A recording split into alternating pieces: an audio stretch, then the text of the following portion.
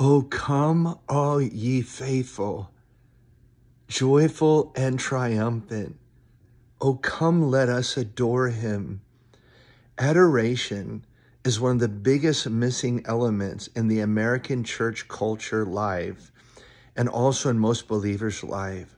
There's a place to adore the Lord.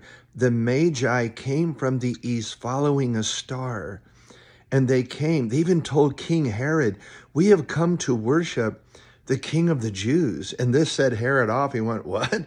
The King of the Jews? I am the King of the Jews. That's what he thought. And the Magi went on and worship with gold, frankincense, and myrrh. Isn't it amazing?